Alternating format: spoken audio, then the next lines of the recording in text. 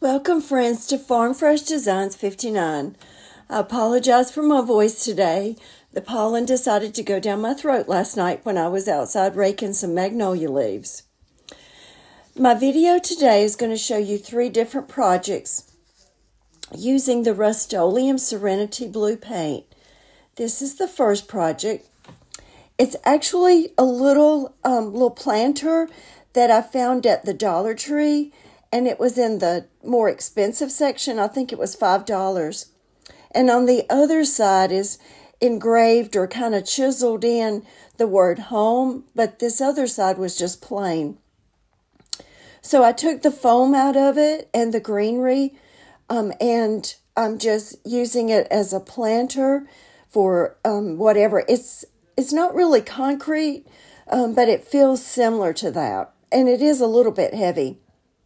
So what I'm doing right now is I'm taking a napkin, and if you'll remember, I've talked about before how I like to use a water pen on a napkin and separate the different designs on it.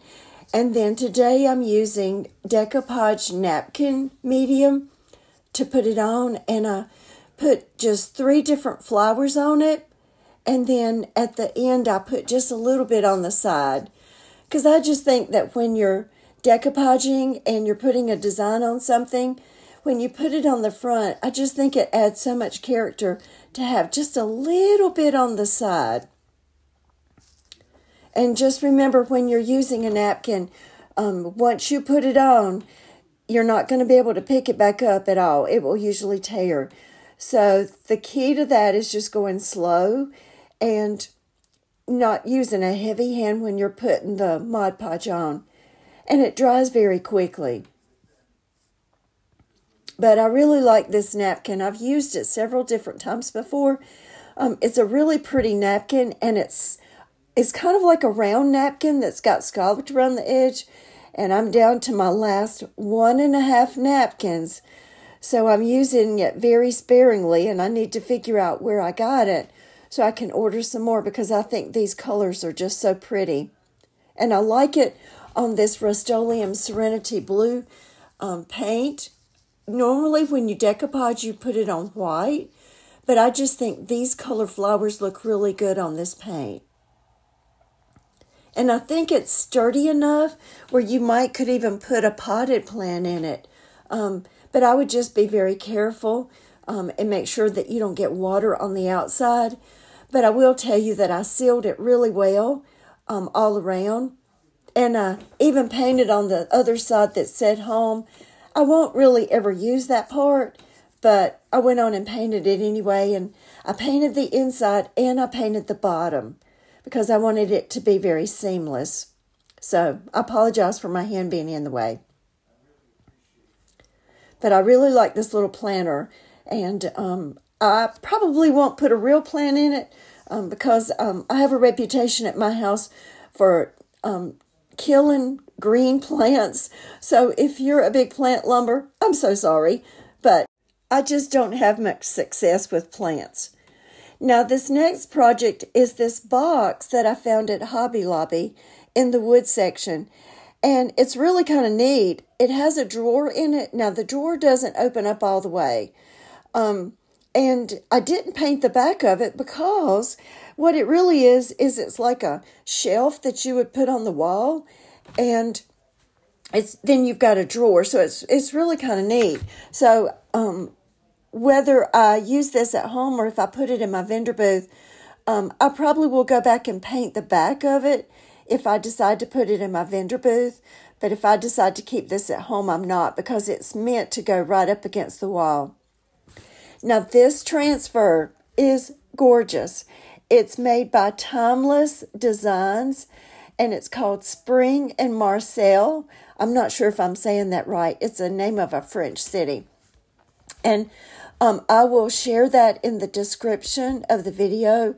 But this is one of my favorites because the design in the flowers, it's not exactly the same colors as the color of the florals in the napkin, but they are so, so close. And so I decided to use this transfer. and I like it because it's got the notes on it. By the way, don't ever ask me to sing because God did not give me with that talent of singing. But I do like to listen to people sing. And so remember, when you put on a transfer, go pretty slow about it, because you want to make sure that it all goes down. And you'll notice that as I'm putting the transfer on, I'll pull it up a little bit, and I'll notice that, some part of it kind of still is catching. So I put it back down and scrape it.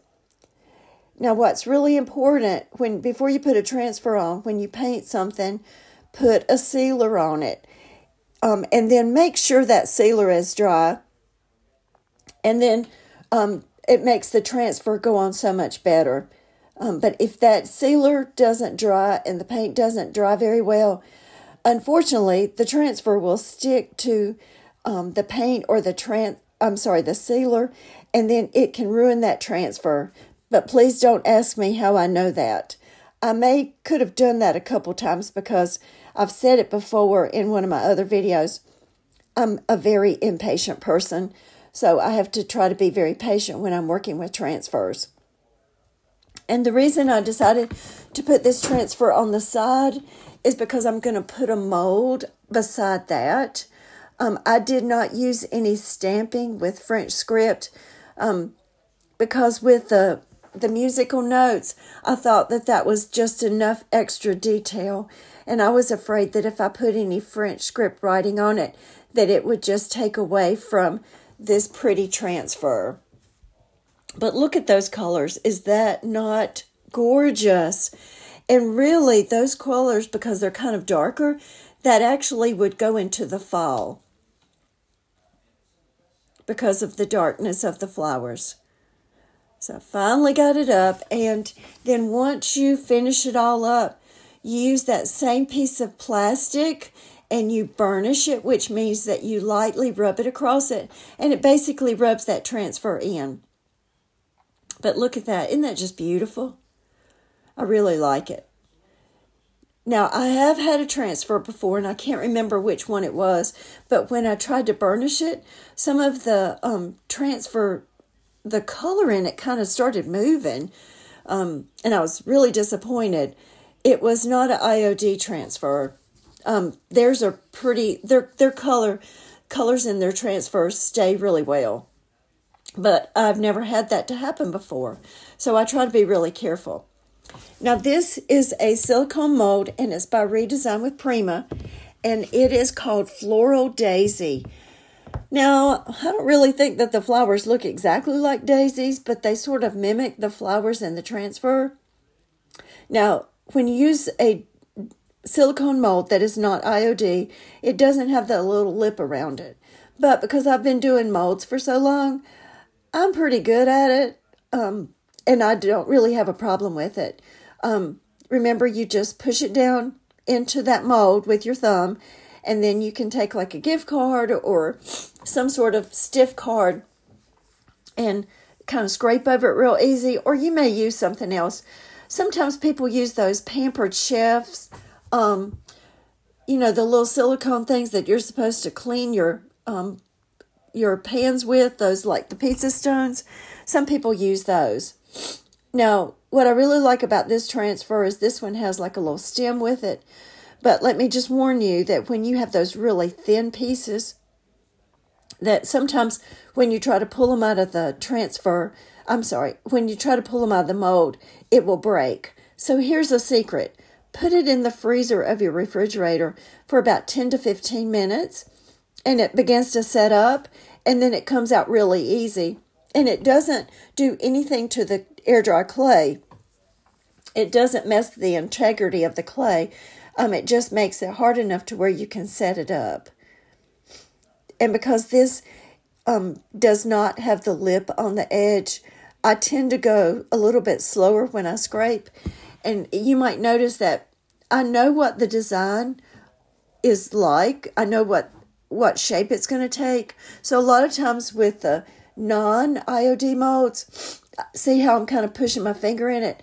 I try to go around the edges and I roll that clay right up to the design to make sure that I don't have any extra clay on the side. And on this particular flower, there's a stem that actually goes up from the top of it. But once I take it out, I kind of pull that off a little bit. So I've got one flower on a stem, and then I'm going to add one extra flower. And then I think I have one or maybe just one leaf that I add to it. And you'll notice that once I put it on the box, I put it down in the right-hand corner instead of putting it right in the center, because I think it just adds a little bit of extra interest if everything is not completely cylindrical. Did I say that? Symmetrical. That's the word I was thinking about. And I don't show it once I glue it to the box, but after it dries, I go back and just paint it with the same Serenity Blue. I didn't really want to put a different color on the flower because I wanted to be good at color matching it. And so I tried several different colors to try to match up the colors in the transfer. And it didn't work. So I just decided that I would paint it the same blue as the box. But what I did do, once it dried, the paint dried on the molds, is that I put some white wax on it.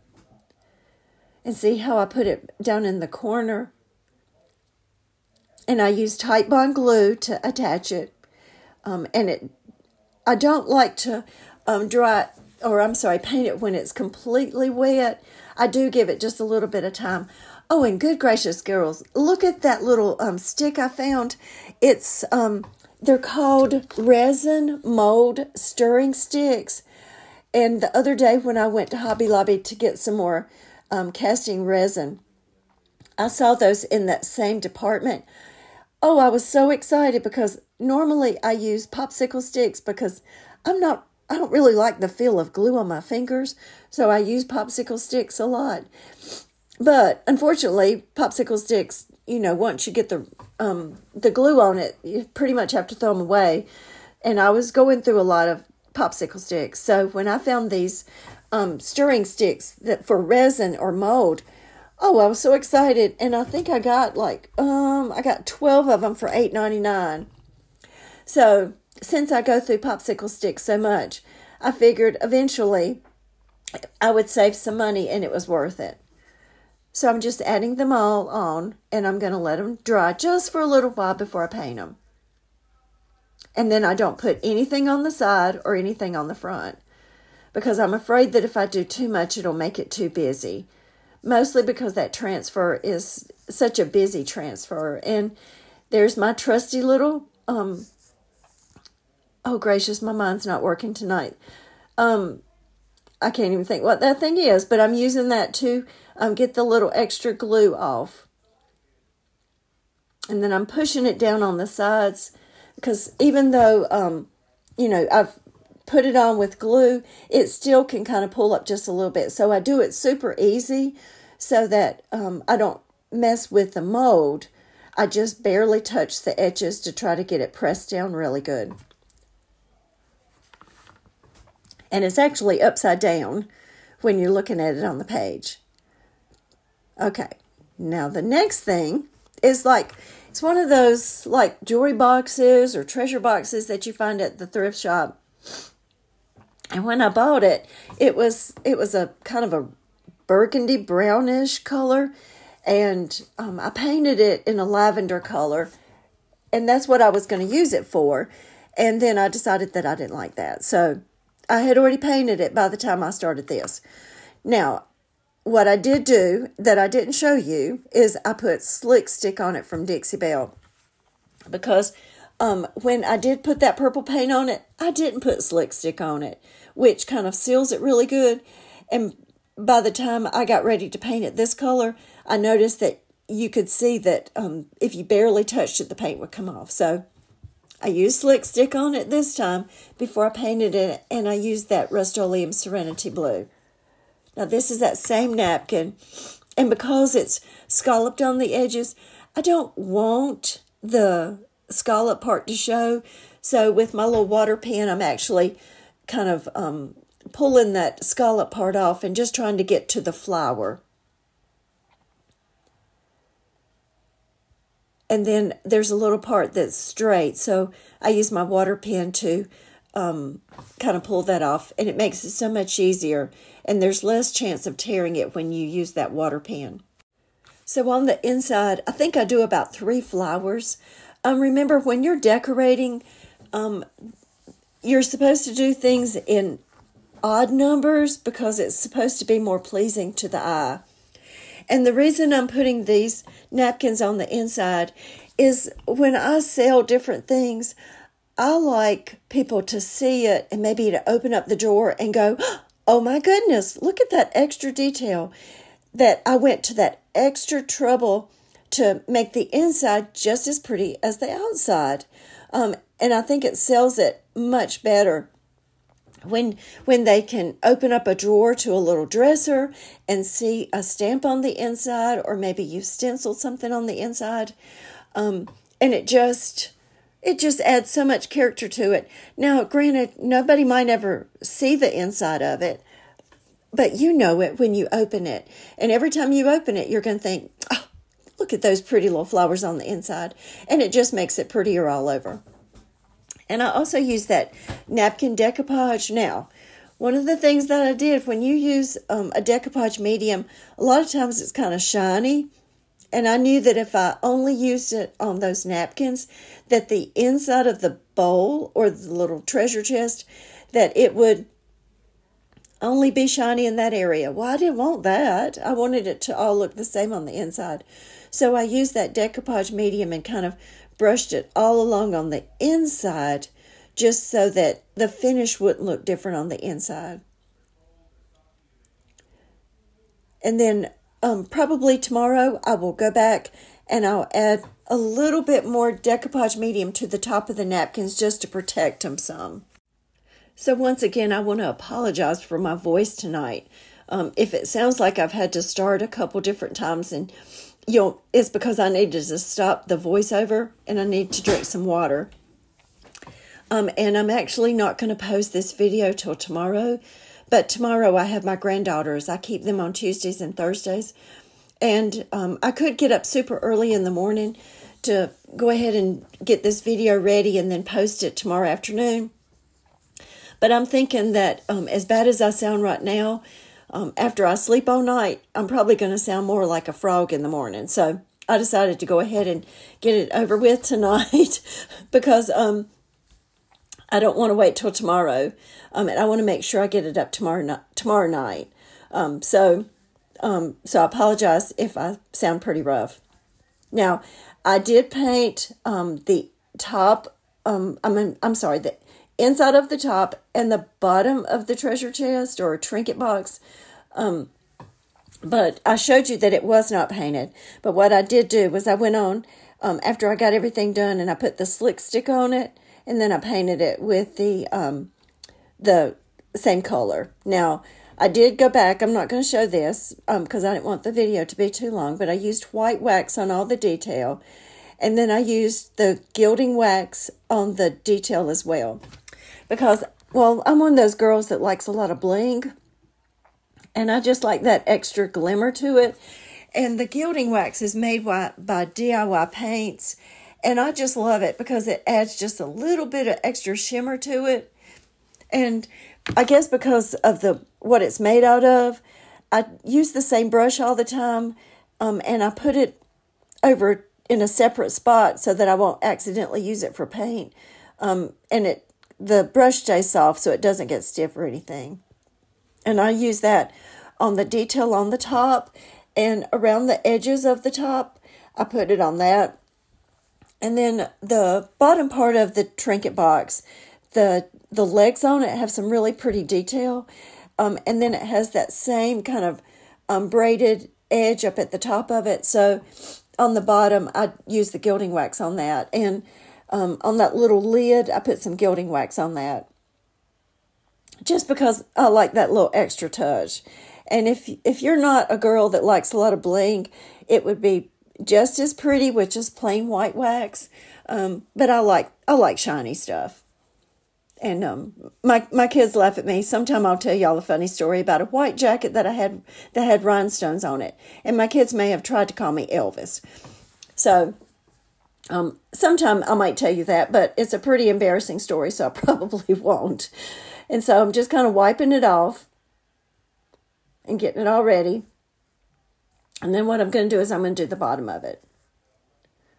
So tell me, do you like that gold gilding wax on it? Or would you say, no, I think it would be enough with the white?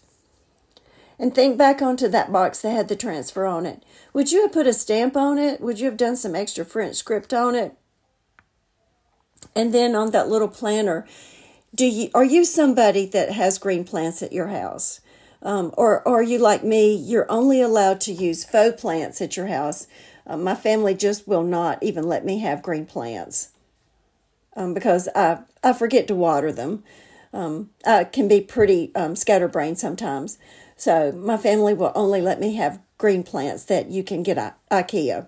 That way it looks like I have some greenery in my home, and they look pretty real, and then they can be pretty impressive, and then nobody has to really know that I'm not good at keeping plants alive. So, shh, don't tell anybody. Y'all have to keep my secret. So I'm going to finish it off like that. And look at the inside. Isn't that just beautiful? I just really like that. I've always liked something on the inside. Okay, guys, we're coming to the end of the video, and here are all 3 projects staged. I've got a little bit of, remember, faux greenery on the inside of that planter. And see how you can see the little teeny flowers on the side? I just think that makes it so pretty. And I love those colors. And this is actually like a little dresser that I found at a thrift shop for $10. And it's almost like a little baby doll dresser. Okay, so here is where you can see where I just painted the flowers, the little clay flowers, but I did put some white wax on them. And I didn't put any gilding wax on this because I just didn't think it would look very good on this because there wasn't really any other place to put it. And I've got me a little hang tag on the dresser, like Lisa from our Shabby Cottage. If y'all like Lisa, you know we all love hang tags. And here's the trinket box. I've got it propped open, so one more time you can see those really pretty flowers on the inside, and you can see that gilding wax. But guys, thank you so much for watching tonight. Y'all have been so wonderful, and you've made just the sweetest comments. And actually, in 10 days, I'm over 1,000 subscribers, which just blows my mind. I just can't believe that I've gotten that many subscribers in such a short amount of time. So keep watching because there's going to be a special video coming this weekend. But I'm working really hard on it. But make sure to like and subscribe to my channel. Thanks for watching.